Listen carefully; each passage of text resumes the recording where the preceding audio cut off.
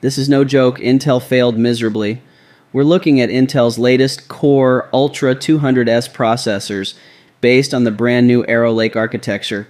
Now, Intel hoped this lineup would make waves, but it seems like things haven't gone quite as planned. Let's break it down. So, Intel's Core Ultra 200 series, how's it doing? Well, not exactly a rockstar debut. Reviews from tech testers across the board have been pretty lukewarm. Even here, after some hands-on testing, the consensus was more meh than wow. But here's where it gets even more interesting. We have some fresh sales data from Mindfactory, which is Germany's top online retailer for PC hardware. Guess how many Core Ultra 200S processors they've sold so far? Not a single one. Yeah, you heard that right, 0. Meanwhile, AMD is sitting comfortably with a whopping 95% of the market share at Mindfactory. That's almost all of it.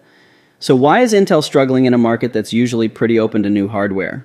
A big part of it has to do with AMD's Ryzen lineup. AMD has been offering super competitive prices and performance that's tough to beat. And when it comes to value for money, especially in today's economy, people are gravitating toward AMD like never before. Now, Intel's Arrow Lake lineup isn't small. It includes desktop models like the Core Ultra 9285K and Core Ultra 7 265K.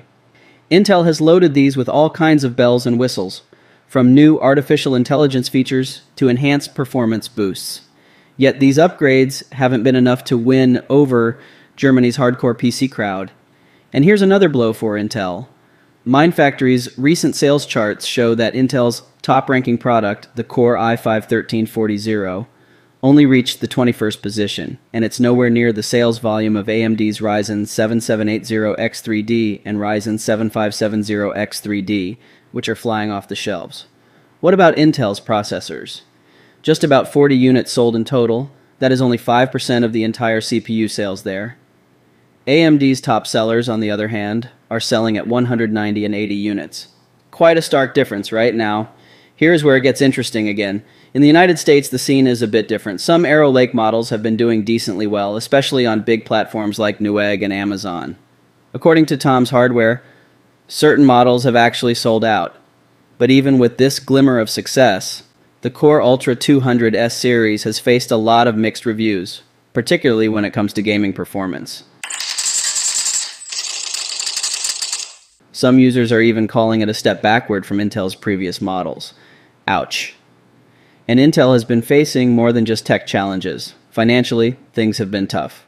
The company recently reported a massive $1.6 billion loss in a single quarter, which even led to layoffs affecting 15% of its workforce. This might have impacted Intel's ability to push Arrow Lake aggressively in the European market, where competition is really fierce. But wait, there is another possible factor in Germany specifically. Intel had plans for a massive $30 billion chip fabrication plant in Magdeburg, which was set to boost local manufacturing and strengthen Intel's European ties. But construction has stalled, and with the future of this plant uncertain, it might have left a sour taste in the mouths of German customers, nudging them even further toward AMD. So here we are. Intel's got a real mountain to climb in Europe. Between a rough debut for Arrow Lake and tough competition from AMD, they have some big challenges ahead. But if they want to bounce back, it will take more than just a few hardware updates. Intel will need to rethink its strategy and convince people that the Core Ultra series is worth the investment. Intel, I'm sorry guys,